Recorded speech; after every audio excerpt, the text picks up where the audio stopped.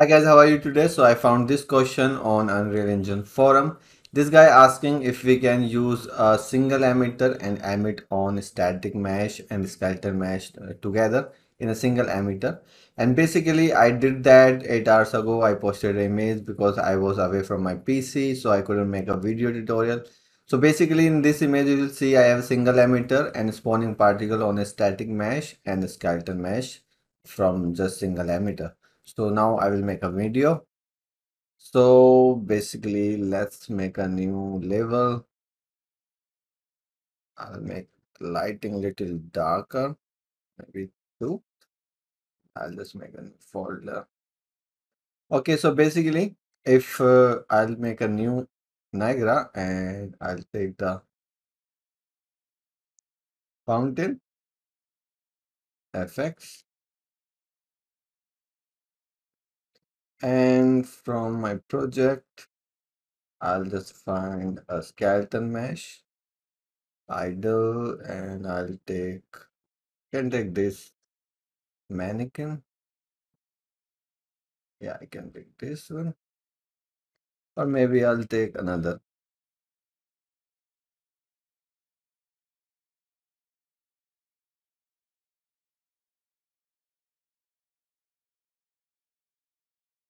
Yeah, this one is perfect.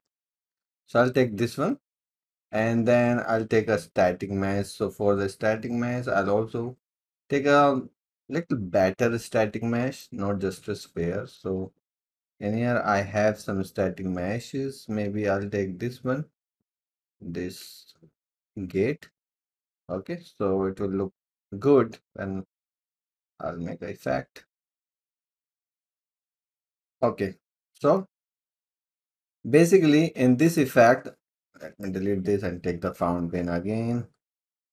So now I have this visible fountain, and let's make these particles maybe green, and I'll just turn this off and I'll just make this GPU. Okay, so basically I'll delete the velocity and gravity and all these parameters and also shape. Let's take a static mesh location, and you can make this like a parent. So when we will make this effect a parent of this mesh, like I'll drag this on the gate, it will emit the particle on that gate. And if you want that for the skeletal mesh, I'll just turn this off and take the skeletal mesh, and I'll just do the same thing. I'll do the parent, and this time I'll just make this child of idle, none. So now, and one more thing you have to do here, instead of bones, I'll take the surface triangle. Okay. So how to do that, how to use these green particles to spawn on this character and also on this gate. So basically, first thing you have to remove this parent because you cannot make a single particle parent of these two together. So I'll just make this source. Okay. And let's also make this source. So now you have these two, and if you make this user parameter, so I have this static user parameter, and I'll make the user parameter of skeleton. So I have this skeleton user parameter. I have two here. So now if this is not child of anything, if this is not child of anything, but you like make a source, take a source from here. Okay. And now I am using the source for the static mesh, and I will turn off the skeleton mesh. So it will spawn the particle. And similarly, if I turn off this and turn on this and make the source for the skeleton mesh, okay. But you have to use both, okay. And I have already picked both here. So if you'll see in the static mesh, I have the source gate, and in the skeleton mesh, I have the source idle. Okay, so basically what you have to do actually in the skeleton mesh, if I'll go here and you will find the spawn group, and which is this thing. So this has the spawn group 0, and if I just duplicate this, copy and paste, and I'll make the spawn group 1 for it. So let's say you have spawn group 0 on the skeleton mesh, and on the static mesh I'll make the spawn group 1. Okay, and I'll just compile and see still it's overriding the position. So there's one more thing you can try, that is I will not use this spawn group here and not here. I will not use this either. So basically in here, if you see, it's setting the position.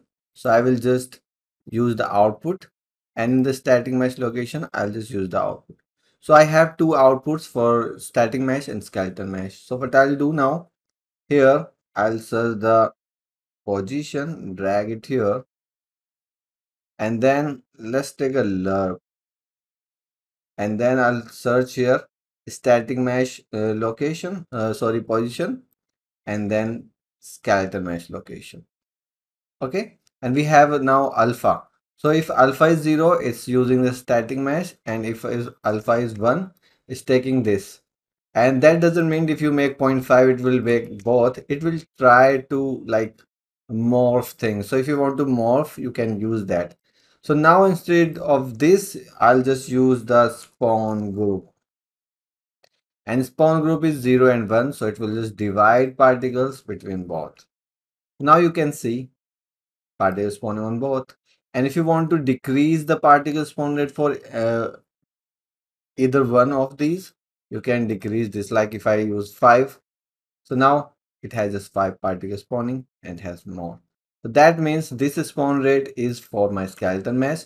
You can call it skeletal spawn, or you can just make a user parameter and then rename it. So if I make a user parameter for this, and this is the spawn rate user parameter, I'll just rename this spawn rate skeletal mesh, and I'll make this a user parameter, new user parameter, and I'll rename this SM, and let's use 100 for both. Hit compile. Sometime you need to compile all.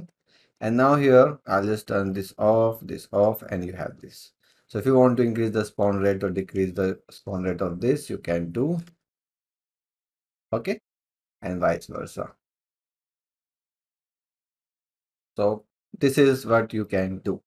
So I hope your question is answered. And I hope this will help you. So thanks for watching. Keep learning, and bye bye.